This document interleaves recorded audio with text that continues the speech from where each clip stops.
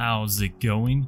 Today I'm going to be showing you how to build this pretty simple hopper clock thing here. And basically what this allows you to do is add like a timer to different redstone events you want to happen. As you can see on this side, on the left right here, you can see the light turn on.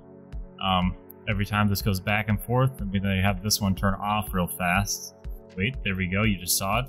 So basically you can use this to create like a timing system for different builds you want to do. You can have it turn on lights around your build, or pretty much do anything that needs to be time based. So yeah, I'm going to show you how to build this real quick. So let's get right into it. Now to build this, you're going to need a 2 by 6 wide area, just like this.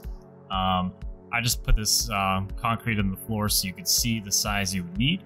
But yeah, once you have this amount of area, you're going to start by putting a temporary block, grabbing a redstone hopper, putting that into the block like so. You're coming around the other side, breaking that block, and then putting a hopper facing into that block, just like that.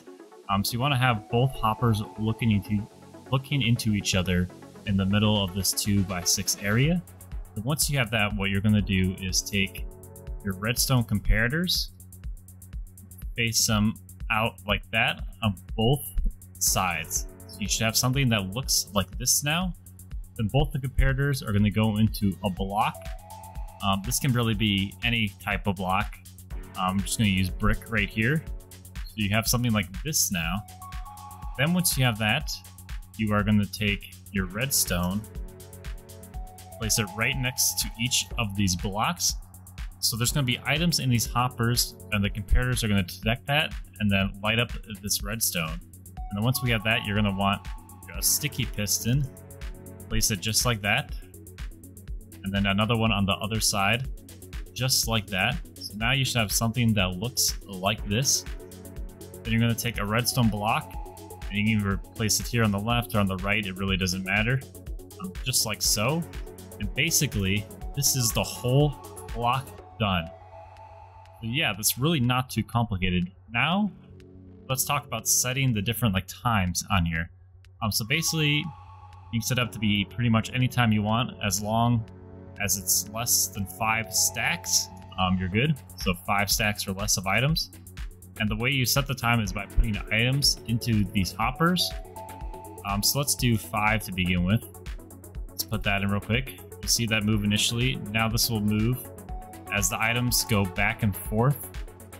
See, then we'll go up to 5, moves, and then it goes down 5, back up to 5, and then down 5, and we'll keep on doing that.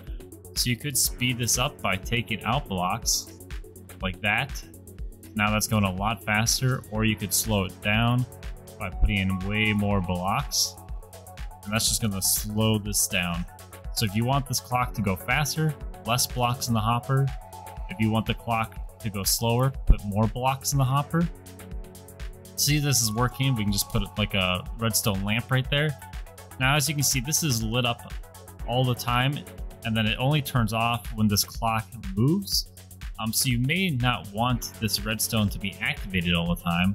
So a way to have it off by default is to invert the signal. So let me show you how to do that real quick. We're going to break that block. So to invert the signal of this, you could either put a block here on the left or right here on the right.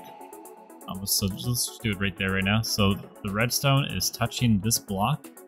Then you're going to take a redstone torch and put it on that block, and now you have inverted the signal. So the redstone is on all the time by default, by the way this clock works.